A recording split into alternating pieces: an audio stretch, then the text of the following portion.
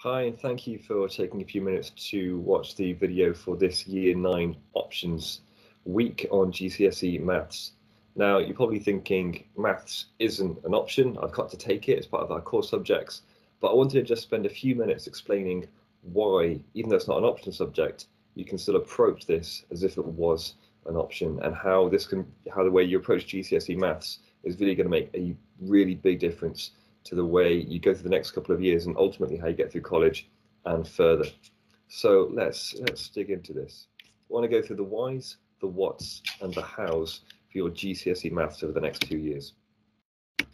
So why is maths? Why is maths a core subject? I want you to think of maths not just as a whole load of numbers and calculations, decimals and fractions, but maths has been proven to be one of the most applicable subjects across the board in a whole range of different fields. So what you didn't think of it instead of as just numbers and algebra and shapes, to think of it like this: applying new information in novel situations. Whatever job you guys go into in the future, you're going to be given information and you're going to be asked to apply that information into your job, into a new situation, into a new circumstance. And that is exactly what maths is. You're given formulae. How will you use those formulae? You're given rules and principles. How are you going to use those in new situations, which will ultimately be a GCSE paper? So Maths GCSE opens doors for your future. Even if you don't know what you're going to go into just yet, Maths is always going to be a brilliant step in the door.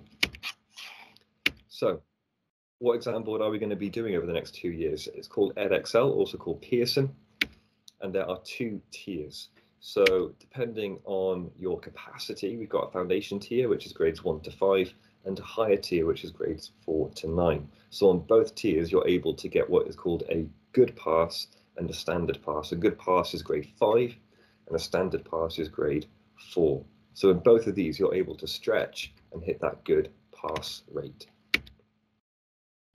So what kind of percentage are we looking at to get those decent grades? So if you're on the foundation course, you'll notice here that a grade 5, right at the top end, is in the top end of maybe 70–80%. It's not an easy one on the foundation paper, but it is absolutely still available for you to be working through. You'll be taught everything you need to do, everything you need to know to get that grade 5 and open those doors further down the line. In higher tier, if you're looking at careers, for example, medicine, engineer, lawyer, you're looking at grade 8s and 9s to get into university, then the higher tier paper, you need to be hitting as well 80% to be hitting those grade 8s and grade 9s. And they used to be called A's and A stars. The grade 9 is given really to the top 3% of the country. So it's really the top end. And you really need to be making sure that you're hitting the ground running in year 10. Giving everything you can to make sure even the early content in your Maths GCSE, you know it all the way through. So at the end of year 11, you will have 3 papers. Each one is an hour and a half long. Each one is 80 marks. The first paper is non-calculator, and paper 2 and 3 are both calculator papers. Do we know what's on each paper? No.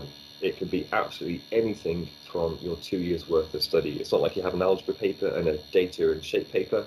Every question or any question, any topic could be on any paper. So there's no guidance on that. So you need to be revising everything for these papers. In the test as well, there's also, it's not just easy questions, there's a whole range of different types of questions, and you'll hear more about these as you go through your GCSE curriculum. But there are simple questions, which are called AO1, applying standard techniques. AO2, which is about reasoning, interpreting and communicating. And then lastly, there are solving non-routine problems. And these take up the most of the kind of higher end grades, because you need to be able to put together different topics and different subjects into one question. So you can see together that those 3 different types of questions are what are going to be measured in your GCSE. Foundation level, you've got 25% of the paper is based purely on number work. 25% is on ratio and proportion, and 20% is on algebra. Compared to higher tier paper, has a lot more algebra. You can see here there's 30% of algebra in the higher tier paper. That's because so much more of it is used then at A level and further, that is going to be really useful for you who want to take maths at A level or use it into your further education.